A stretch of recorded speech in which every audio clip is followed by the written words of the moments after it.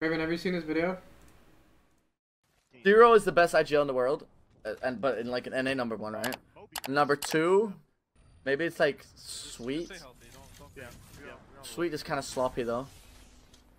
It probably has to be Hal. Deadass. Hal is not that, except Hal is the best in Apex. Okay, let me just settle that. But Hal's in-game leading is very subpar and not as good as people think it is. He is the IGL on the team, but his strength is not IGLing. Hal's the best player in the game, but it's not because of his IGLing. And a lot of people say, oh, if he's the best player in the game and he's the IGL in the team, well, oh, perfect. He's the best IGL in the world. He's not. Hal's value is being the best person in the world at fighting. That he's the best player in the world at fighting. There's no one better at fighting than him. There's multiple players that are better at aiming, better than shooting, better at 1v1s. But Hal fighting 3v3, Hal's the best. Period.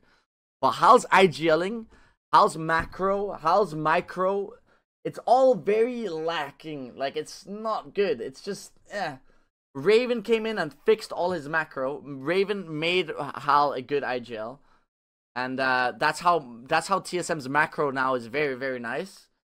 But most of the time, before the macro was good and shit like that, they would get away with sloppy fucking plays, sloppy IGLing, because Hal would be so good at fighting, and they would win fights.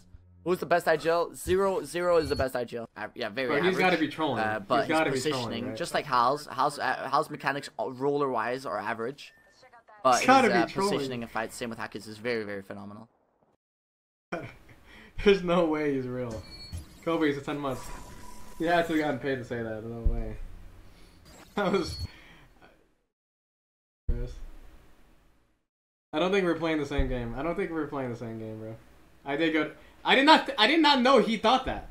I went to vacation with that motherfucker, bro. There's no way. That man is not real, bro. He is not real.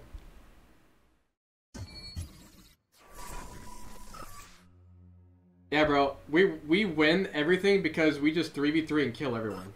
That's how we win. The only thing that he said is true is that our macro was terrible before Raven.